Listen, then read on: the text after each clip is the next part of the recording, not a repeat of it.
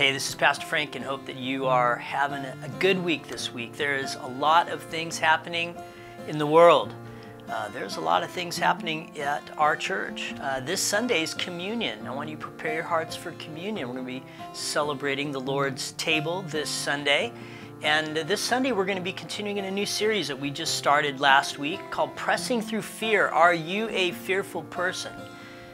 Last Sunday, Pastor Graham talked a great story where Jesus is in the boat and his disciples are afraid, and yet they shouldn't be, because when they're with Jesus, nothing can touch you. You know, they didn't realize who was with them. They called him Rabbi, but by the end of him doing a miracle, they're like, who is this? Who is this Jesus?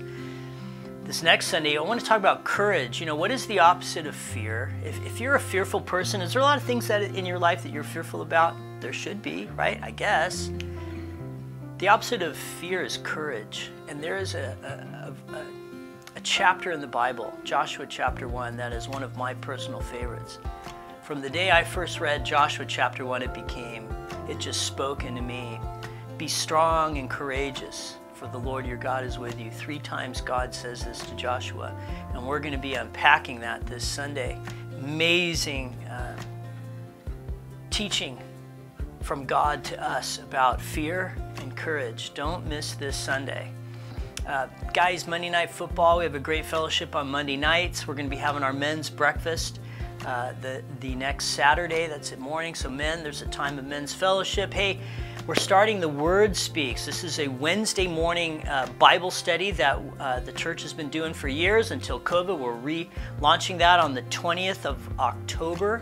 And there'll be sign-ups as we begin processing, going through that again. Missions conference. On October the 10th, we're having a missions conference. Don't miss Sunday. It's going to be great. Back-to-back Sundays are just going to be powerful for you. I just know it. And can I just plant this seed? It's October, the Fall Festival. Sunday night, October the 31st, we're going to have our Fall Festival here. It is going to be awesome.